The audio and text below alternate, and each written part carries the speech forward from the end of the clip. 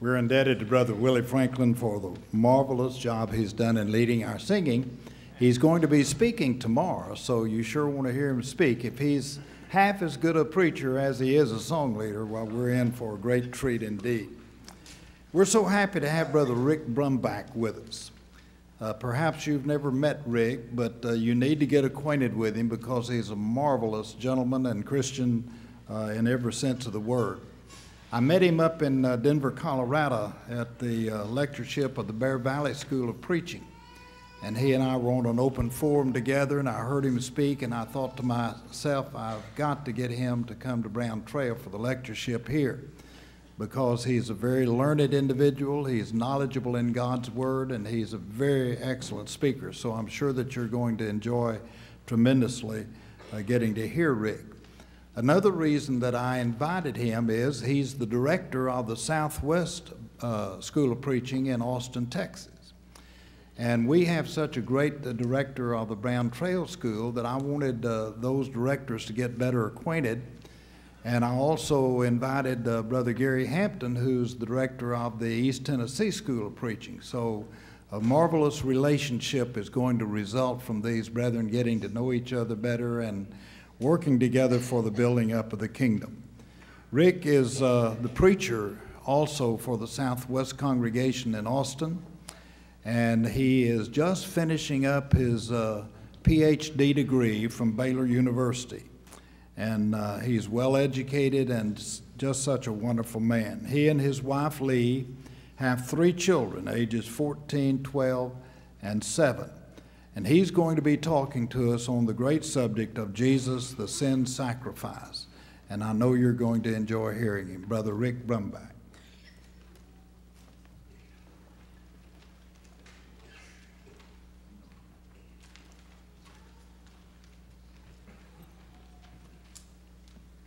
It is my pleasure to be here with the brethren of Brown Trail. I appreciate from Brother Boren and the congregation, the eldership here, the invitation to come. I appreciate that because I am also going to be here through the week, and I get to hear great preaching, great singing, and to worship with my brethren. That is a privilege, and I appreciate that. From time to time, as we meet people in ad hoc situations, we mingle, we make small talk. People will sometimes ask me, as I do of them, what is it that you do for a living? And I say, well, I'm a gospel preacher. Oh. And that's about the end of that conversation. I might as well have just said, well, I'm an axe murderer. Oh, got to go. But I am grateful for the opportunity to talk to people about the good news of the gospel of Jesus Christ. I'm grateful that people hear a message that makes a difference in their lives, and I wouldn't change that for anything. Which is also why I am privileged to be here this week, to be able to reflect upon the great truths of God's Word. And I think tonight we are certainly considering one of the most pivotal topics, that of Jesus, the sacrifice for our sins. Master Teacher, John chapter 3. A moral exemplar, John 8. A guide to heaven, John chapter 14. It is true that the pages of the Scripture present Jesus in all of these guises. They're all important. But if that were all we knew and all he did, it would not be enough to help you and me follow him to heaven. If Jesus were not also the sacrifice for our sins, then he could not complete the heavenly plan for the redemption in prospect of all people. Ladies and gentlemen, this is a topic that is of paramount importance because there are those voices that, in some fashion, acknowledge Jesus as a teacher or as a moral figure, while at the same time denying, diminishing, or even denouncing his role at the cross. Would it surprise you to know that within Islam, for example, Jesus is regarded as a tremendous prophet, subordinate only to Muhammad? Muslims, in fact, have a very well-developed Christology or religious philosophy about Christ, but in no sense does it include any recognition of his work as a sacrifice for sins. The reason is because they claim that their God, Allah, needs no atonement for sins to be pleased.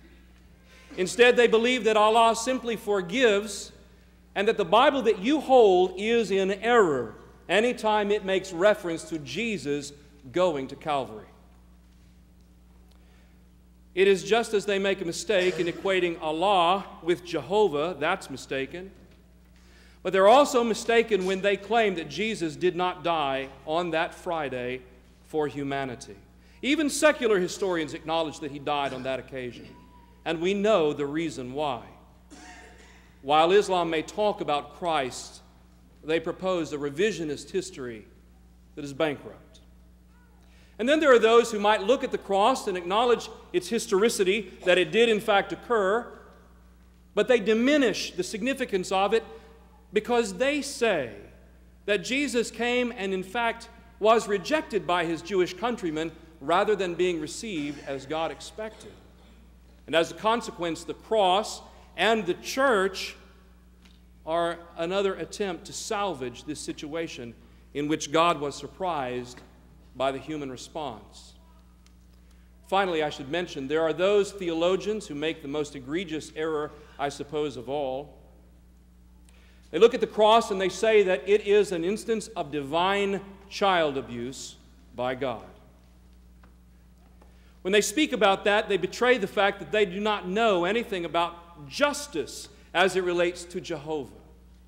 They fail to recognize that it was an adult Jesus who went to the cross and said that he gave his life for his sheep and for his friends, John 10, 17 and 18. As we survey these thoughts, I am reminded of the words of Paul, 1 Corinthians 1:18, where he says, to them that are perishing, the preaching of the cross is foolishness. But that is exactly why we need to make certain that we understand the topic, the service done by Jesus Christ, and the influence that it's supposed to have, not just for everyone else out in the world, but, ladies and gentlemen, the significance that it is meant to have in your life and in mine.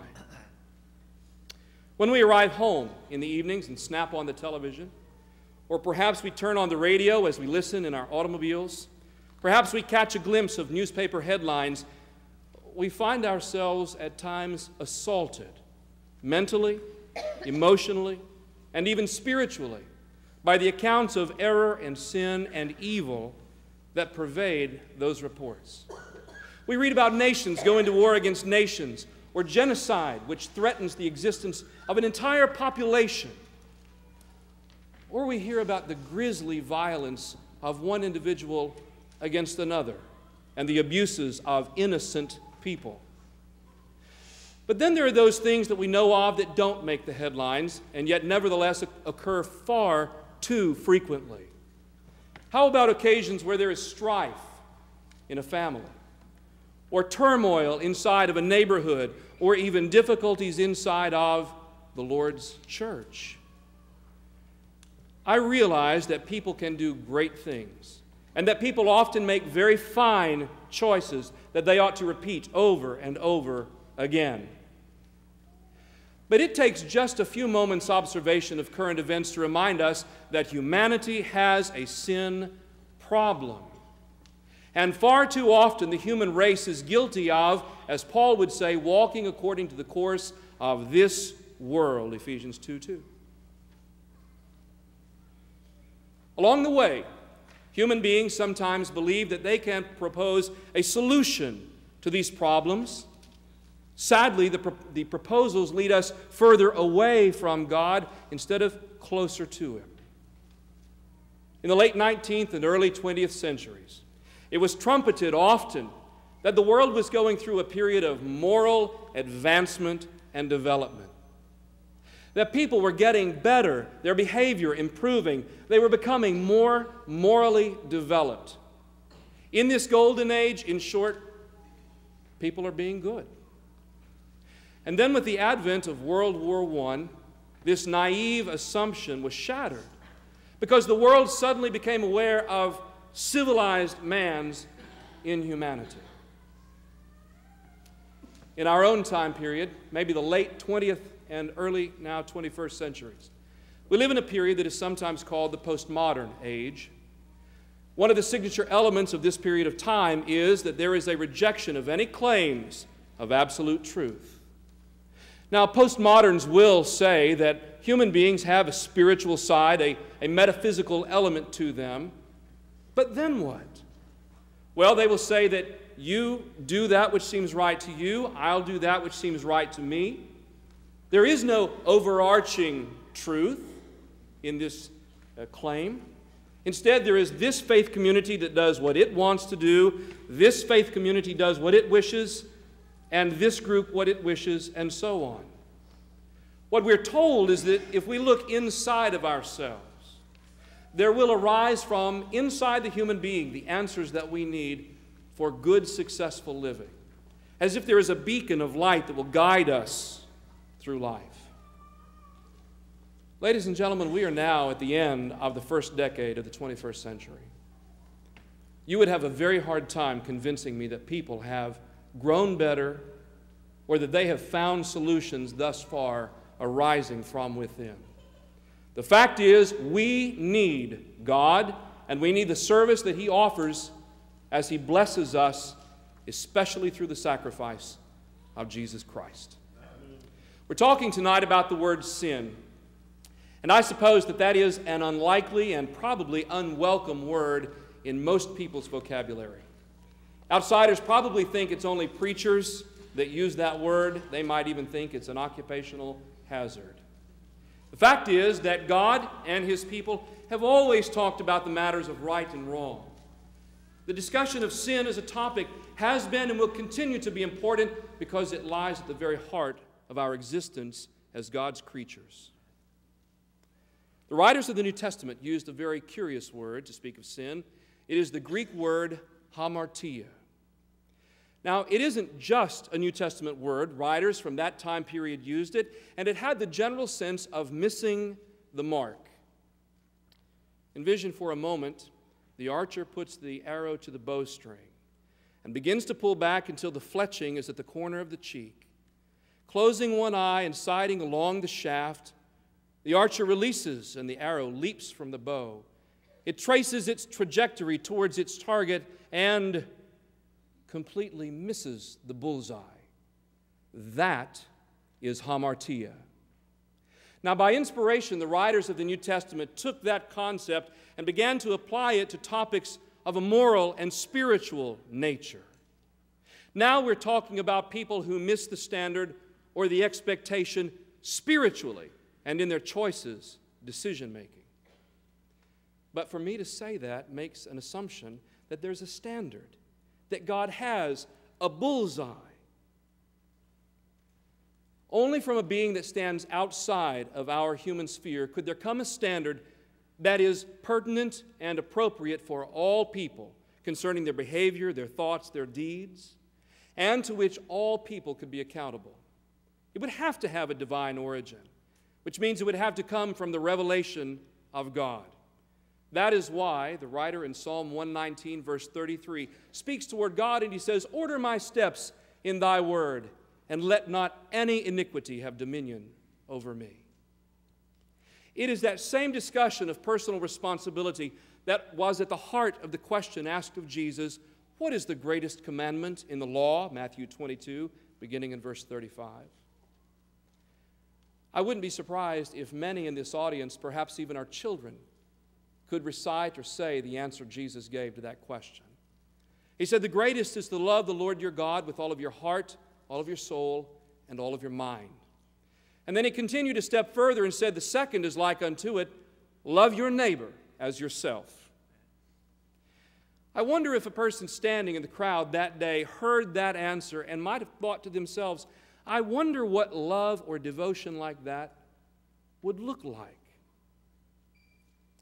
It would look like all of God's revelation in the patriarchal era, in the Mosaical age, and even in the Christian period, as God indicated in those places and times exactly what He would like for people to do. That's why Jesus concluded that discussion, and He said, on these two hang the law and the prophets. You see, that's at the root of showing our love and devotion to God.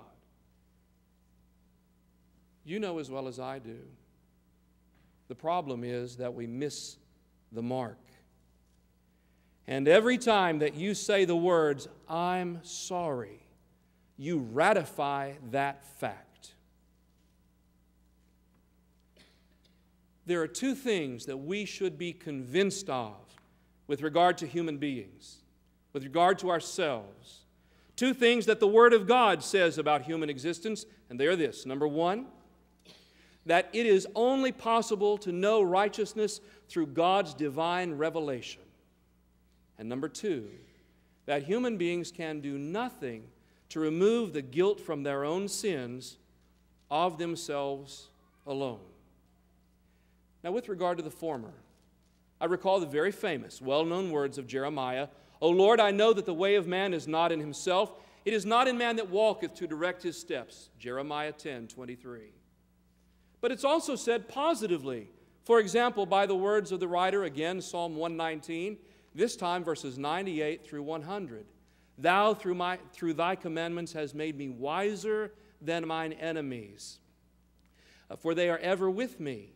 I have more understanding than all my teachers, for thy testimonies are my meditation.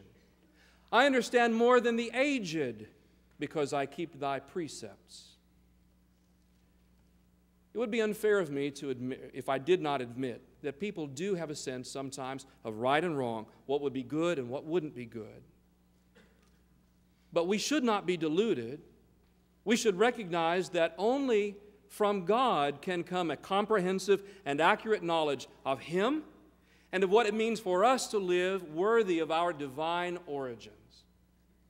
That type of guidance could only come from one who is himself perfect, untainted by the sins of this world, and yet who speaks to it, to us, in an attempt to guide us because He loves us. We ought to think of God's revelation as a demonstration of His graciousness, His compassion, and His mercy as He knows us and our limitations. It is wrong for us to think that we can chart our own lives. You and I need God's Word. The second thing, what can we do about our sins and the times we've said "I'm sorry" on our own? Again, we go to the words of Jeremiah, who spoke to his own generation words that are just as true today. In Jeremiah 2:22, he spoke and he said, "You may wash thee with lye, take thee much soap, yet is thine iniquity marked before me, says the Lord God."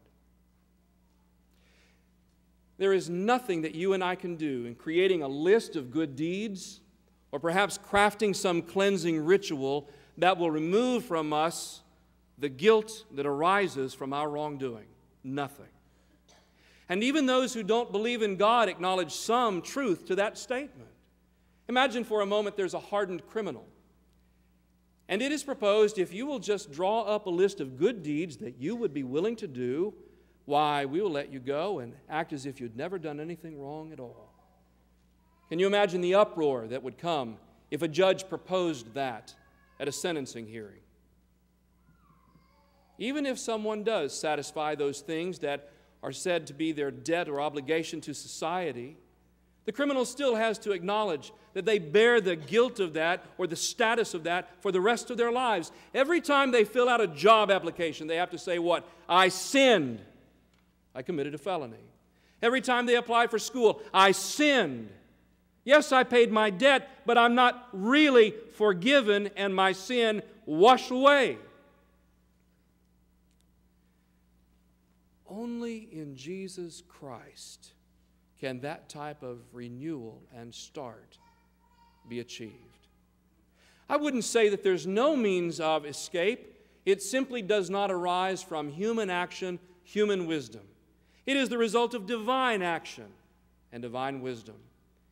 That's at the center of what we know as the golden text of the Bible. "For God so loved the world that He gave His only begotten Son, that whosoever believeth in Him should not perish, but have everlasting life.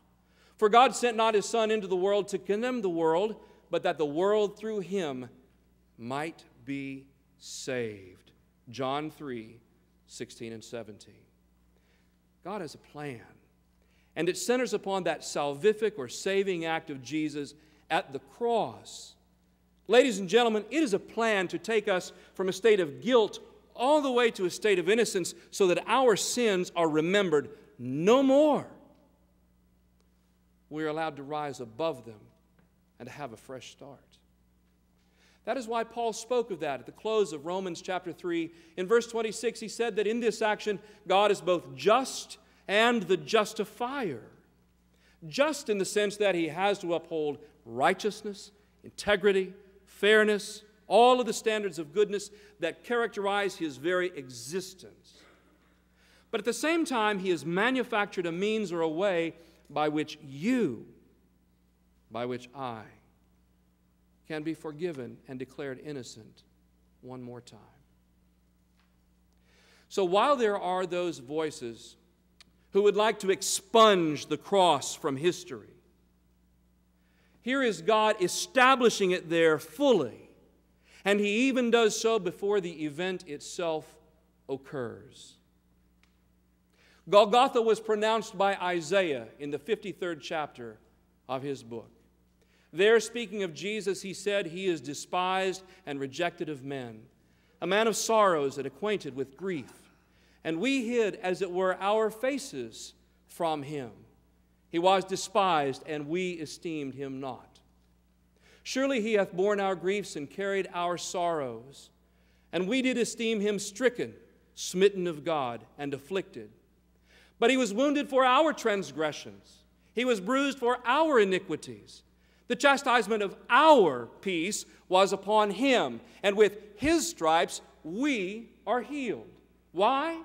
Because all we like sheep have gone astray. We have turned every one to his own way, and God hath laid upon him the iniquity of us all. His life lived perfectly for our lives lived imperfectly. By his stripes and by his death, we are healed. That is at the center of what Jesus said to Zacchaeus in Luke 19:10.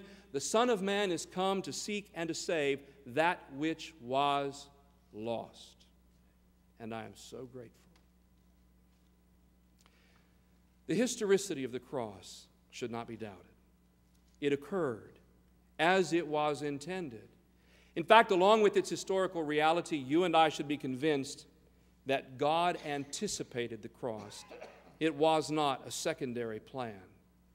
Even to have the words of Isaiah we just commented about demands that God would have seen centuries and centuries prior the sacrifice there on that hillside. There are other spokesmen in the Old Testament who also foreshadowed, advanced the knowledge of the cross. How about Zechariah chapter 11, verses 12 and 13, where we're told the price that would be given to Judas in order to betray Jesus? We're also told that those 30 pieces of silver would be used, cast to the potter. They were used to buy potter's field. Zechariah saw it coming. He may not have understood everything. In fact, likely not. But God did, and through inspiration, said something about the cross. When Jesus was on earth, conducting his ministry, as time passed, he would open up before the people that followed him, his disciples, his apostles, an awareness of what he was facing at the end of his life. We might remember Matthew chapter 16 with Peter's great confession, "You are the Christ, the Son of the living God." But how many of us are familiar with the words just after that episode in which it tells us Jesus informed them that they would be going to Jerusalem, that there at the hands of the chief priests and elders he would die? You know, Peter goes along and says, "Lord, be it far from thee." And Jesus responds, "Get thee behind me, Satan." Why? Because there would be no interfering with Jesus' date with that destiny.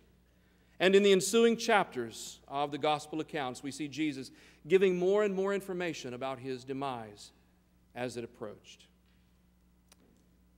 It would be many years later that his apostle John, the beloved, his good friend, would write of Jesus in Revelation 13, verse 8, and say that he is the Lamb slain from the foundation of the world. Before Adam and Eve ever did anything wrong, God already had Golgotha in His plans. When we read about the book of Hebrews 5, verses 8 and 9, the writer there says, "Though He were a son, yet learned He obedience by the things which He suffered. And being made perfect, He became the author of eternal salvation unto all of them that obey Him." Think about those words for just a moment. Though He, Jesus, were a son, yet learned He obedience by the things which He suffered. That is a reference to the events leading up to and culminating in the execution of Jesus. The text continues in Hebrews 5 to say, "And having been made perfect." Now that doesn't mean sinless. Jesus was sinless. But it means that He became the perfect satisfaction to atone for the sins of humanity. Having been made perfect, He became the author. That is the one who brings into existence for the very first time. He is the author of eternal salvation to those who obey Him. God intended Jesus to go there. Jesus knew it, and He went willingly. It wasn't abusive. It was a willing sacrifice of self.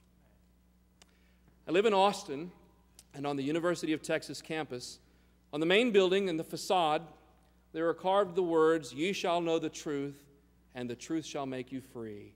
We probably know where they picked those words. I've often wondered, they mean so much differently than what Jesus meant when He spoke those words. I've wondered if God isn't tempted to come down, claim copyright infringement, and make them take it down.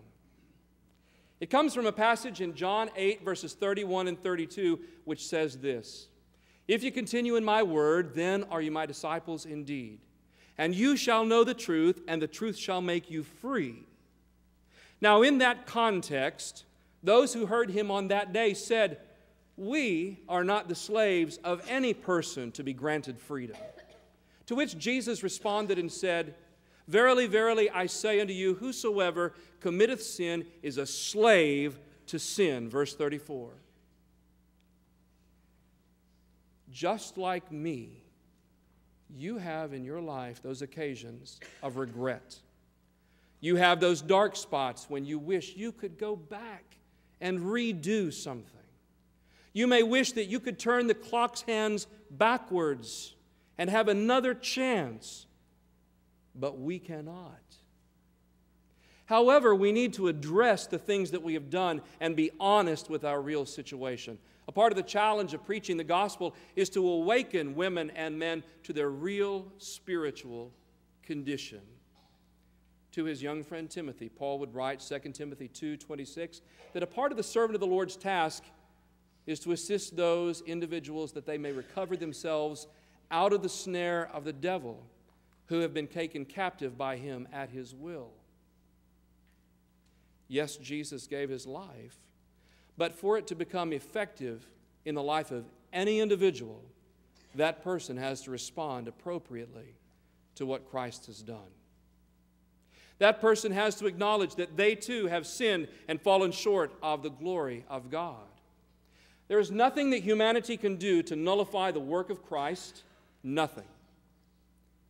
But every time an individual overlooks, neglects, or denies that work, they have denied themselves the gift that Jesus would bequeath to them through His blood. I suppose one of the best statements that I could find in the Bible to speak about this service rendered by Christ comes from the pen of Paul in 2 Corinthians 5 and verse 21. There the text says, "For He hath made Him to be sin for us, He who knew no sin, that we might be the righteousness of God in Him." Now, if we put in the necessary clarifications from the context, it says this, "For He, God, hath made Him, Jesus, to be sin for us. He, Jesus, who knew no sin, that we." Now, ladies and gentlemen, that's you, that is I, that is all people. That we might be both the recipients of and the practitioners of the right God in Christ. We are blessed by His acceptance and fulfillment of the divine plan for redemption. Jesus would go on in his life to say that it is a giving of our lives in response that he seeks. In Mark 8 and verse 35, he says that we need to give our lives in response for him and for the gospel. Would you be willing to lay down your life for Christ the way he laid down his for you? Paul said it so famously in Galatians 2 and verse 20.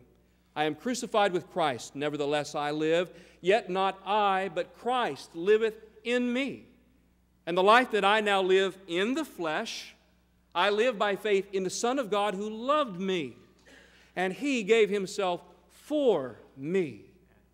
Were the cross not in actuality, an event God planned and executed, those words could not be spoken.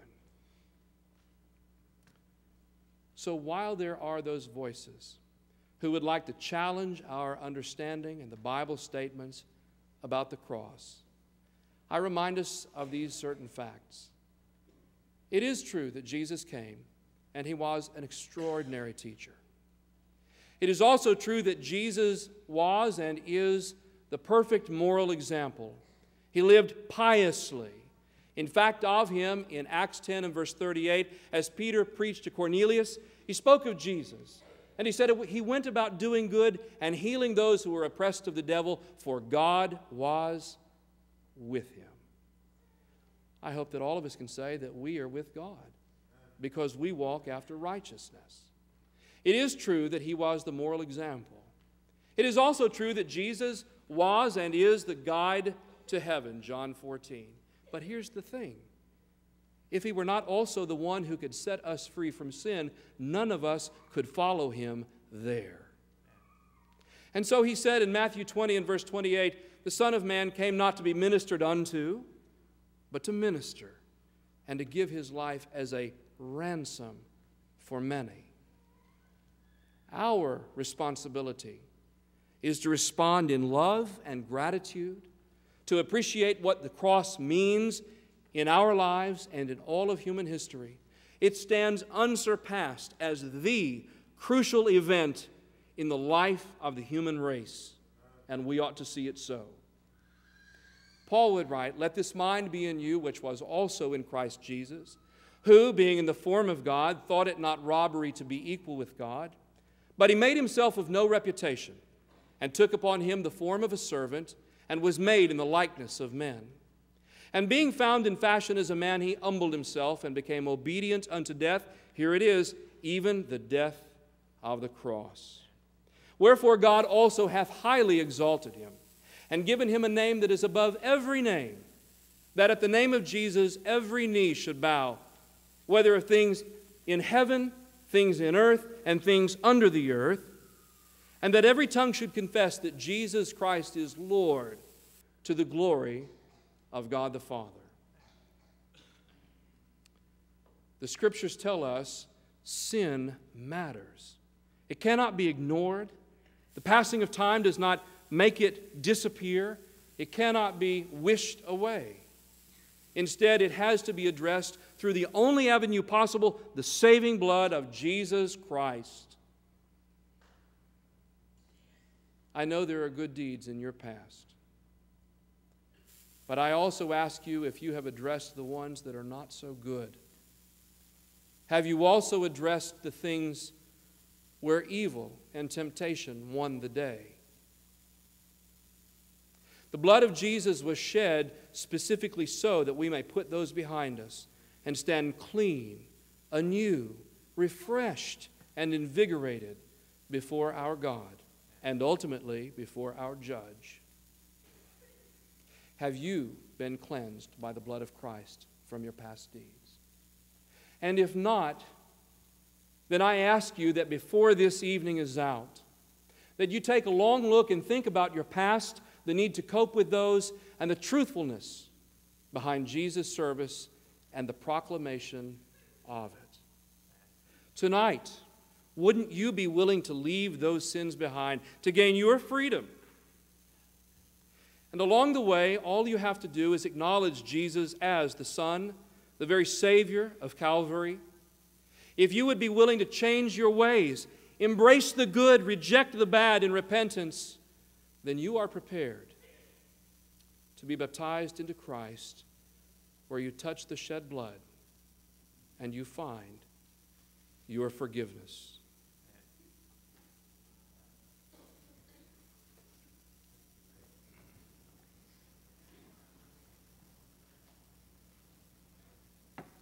I'm sure you will concur with me that